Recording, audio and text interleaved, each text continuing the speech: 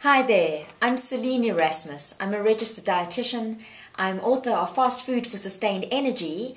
I do corporate wellness consulting and presenting, and I'm a regular media columnist. Today, I'd like to chat about practical savvy snacks that you can keep in your handbag or in your laptop bag, because most of us are on the run. And when we don't have the right snacks close at hand, we tend to then end up in front of the vending machine wondering, oh my goodness, what am I going to eat?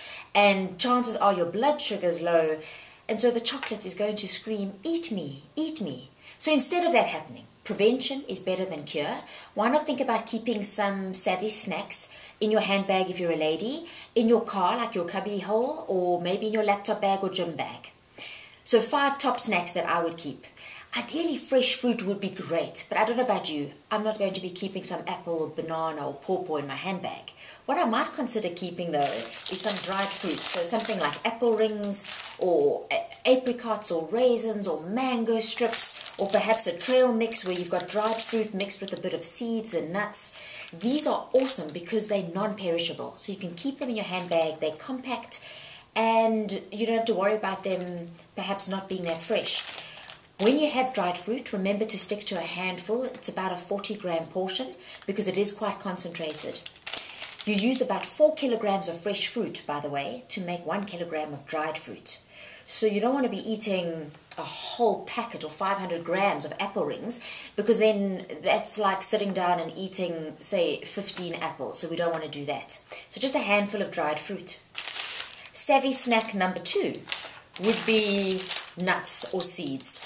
Nuts are really high in fat, but it's a healthy fat. So as long as you don't overdo the portion, it's not going to impact on your waistline, and it's actually going to be quite good for your heart. So something like pecan nuts or walnuts or cashews or almonds. Ideally, I always say choose the raw nuts, the ones that are unsalted and unroasted. Not because the salt is that bad for you, because unless you're salt sensitive or you have high blood pressure, you don't need to worry too much about salt.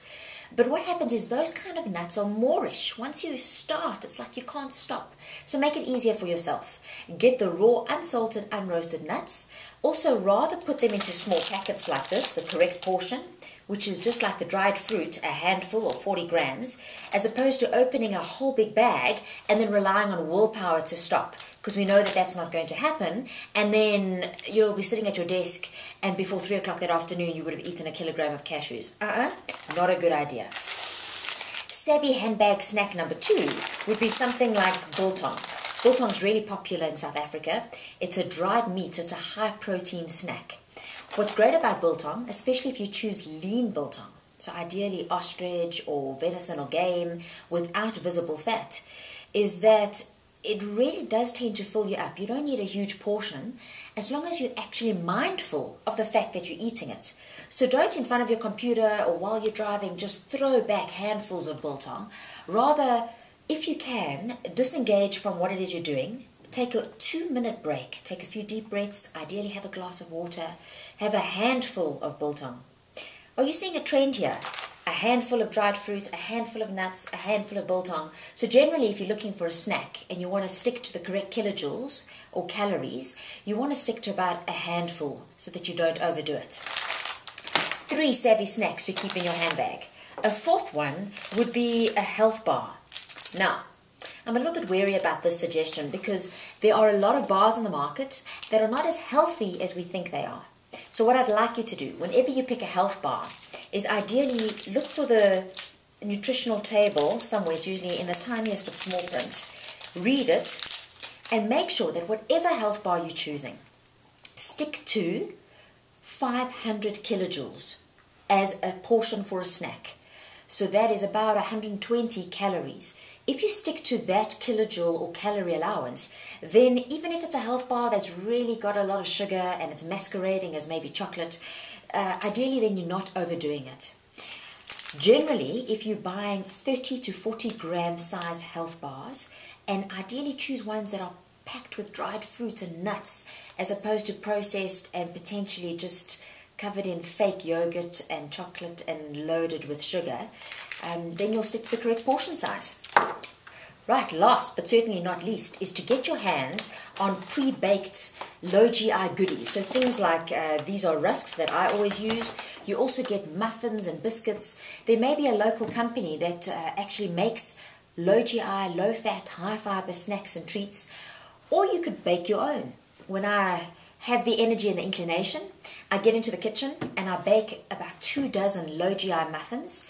What's nice about baking these kind of things yourself, whether you're making muffins or biscuits, is you can make smaller portions and then you can freeze them so that you can grab and go. And really, you'll spend maybe an hour or an hour and a half in the kitchen, but make enough muffins to last you a month or two, because you're not going to be just snacking on the muffins, for instance.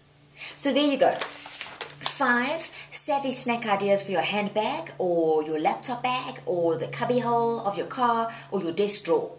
Dried fruit, nuts, biltong, the correct health bars, and some low GI baked goodies. No excuse to let your energy levels dip so that you end up overeating on the wrong stuff. If you'd like more tips and hints like this, I'd love to be able to engage with you. Post a comment below if there's something in particular that you'd like me to chat about. Otherwise, please visit my blog.